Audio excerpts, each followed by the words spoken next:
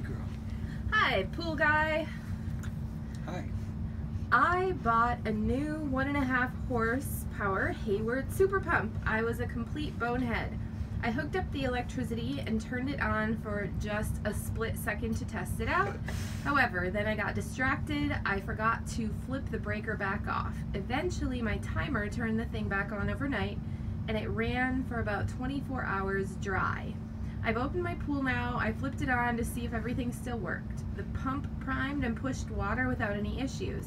However, it started smoking really bad, so I quickly flipped the breaker back off and disconnected the pump. Would something like a bad shaft seal cause smoking, or does this sound more internal? The smoke does appear to be coming from where the wet end connects to the motor. It seemed like the motor was running fine, meaning no weird noises and running as powerful as could be. The long and short of that answer is you are in fact correct. It is the mechanical seal. There are two pieces of ceramic that spin together on that shaft that prevents the water from running back into the pump itself.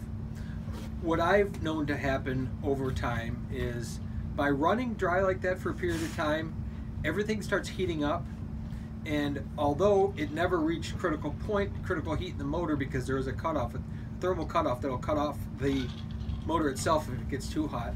But what you might find long term, no real damage other than maybe you damage the mechanical seal. You may want to replace that right away. It'll make it a whole lot better for you. Although you may have shortened the life of the motor slightly. Now, likely not too bad. What I would suggest also though is eventually you're going to see some leaks in your plumbing. Likely what happens when a super pump runs dry is where your male adapter threads into the top of the pump itself.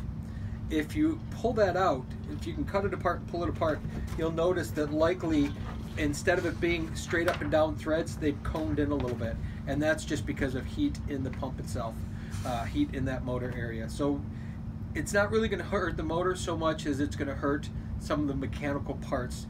The plumbing you may have compromised, and you may have shortened the life of the pump a little bit, but it's really not the end of the world. You're okay.